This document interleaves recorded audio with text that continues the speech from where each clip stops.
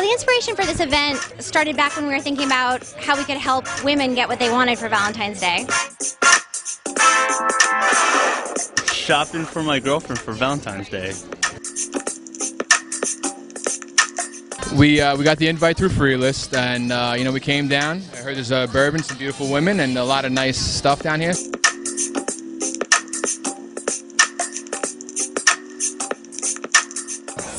Mike, how did you get the word out to the men in New York City? This is part of a new program that we launched called Thrillist Rewards, in which we put together custom offers with local businesses like Journelle. And when Claire approached us about a Valentine's Day promotion, she mentioned she was looking for to reach guys for this promotion, and we reach a lot of clueless guys, particularly when it comes to Valentine's Day and appropriate gifts for their girlfriends or significant others. And we thought this type of event with models trying on the lingerie, bourbon to get guys relaxed seemed to make a lot of sense.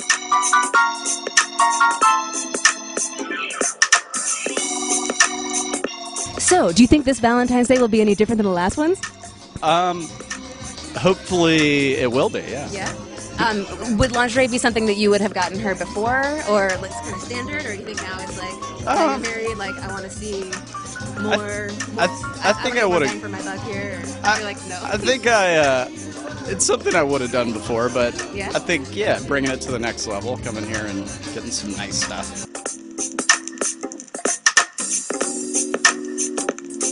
It's actually my girlfriend's idea. She sent me the link and said, you should go.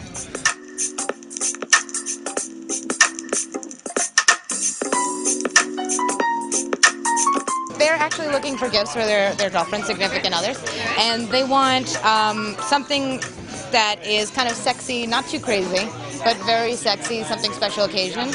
And the two of them liked the teddy, the Bordel teddy, and the chemise.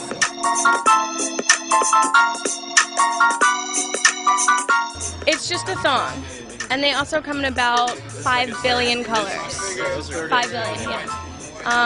So this is a good one.